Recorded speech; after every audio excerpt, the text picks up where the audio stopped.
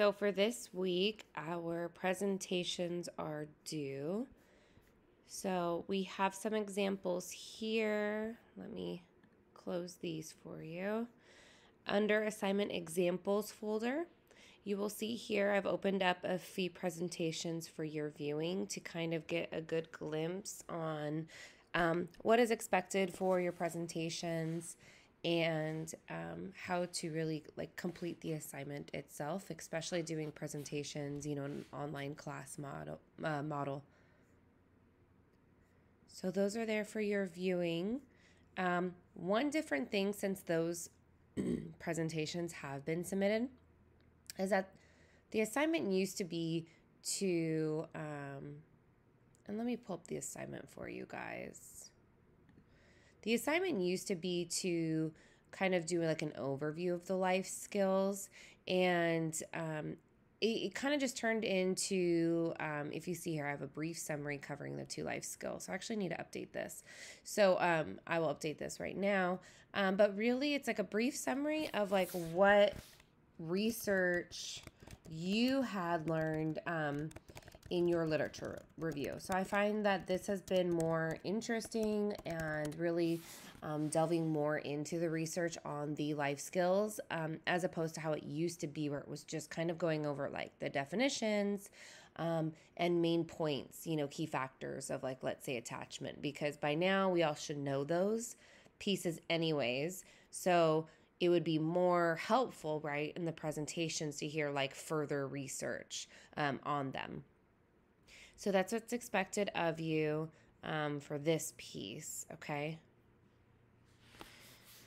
And then you will be covering the California Preschool Learning Foundations and how your 2 life skills relate to them. So you're selecting the 2 life skills that you did your literature review on, right?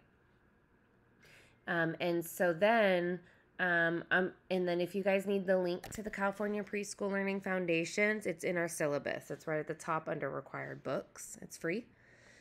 And then you will have, about 5 minutes or so to demonstrate. And just so you guys know, in terms of the presentation, I don't sit there and like see how long you are at in each area and, deduct or give you points for that. As long as you cover the required material sufficiently, that's what's most important. So I don't really look at the actual, time per se in that. Okay.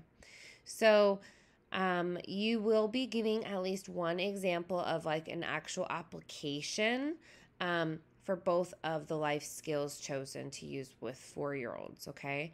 And then, 4 to 5 really. And then one of the application strategies needs to include the classroom environment. So for example, how would you modify the area to meet the needs of a 4-year-old child to further develop attachment, right? So you could include photographs of the area, or you could do short video clips, at least, if they're under 2 minutes. And then please make sure you cite where you got the videos or the photographs from, and not an APA, just where it could be a link. Unless you've personally, like, they're of your classroom and you took the photos, or of someone's classroom and you took them. Yeah. So, and then for the second application, it needs to practice actual strategy, right? So it needs to be like a lesson or an activity that you would be doing with the child. And I don't know why there's not spaces. I think it's just when I copy and paste it from the syllabus. Sorry about that. So this would be like, different ways. You guys can do this different ways, the application piece. You guys are in session right now, right? So if you're in the classroom, it can be like a demonstration with the children, as long as there's, permission to do so, or, if you guys block faces. And, or you can do like a case scenario or reenactment, just different creative ways to demonstrate the actual strategies to us. So you want to be really teaching how to implement these. I love it when it is actually implemented with children. What's really cool about that is we can actually see how it goes with the actual, with actual students. So that's really great. And in terms of PowerPoints itself, pictures are more powerful than the words. You guys are already talking over on your PowerPoint. So really, you don't need to, write it all out for us. So pictures are wonderful. And if you can provide any of the materials for your activities for the class, that's really helpful. So what's great about the presentation is now we're saying, hey, this is all I've learned. This is how you actually implement it in the classroom. Here's how you can implement it too for the activities, okay? So for it being an online course, how you guys will do this is you're going to submit your PowerPoint here as a discussion board post so all of your classmates can watch them, okay? You're going to use VoiceOver for the presentation piece, and it's available right in PowerPoint. You guys can do other programs too if you'd like.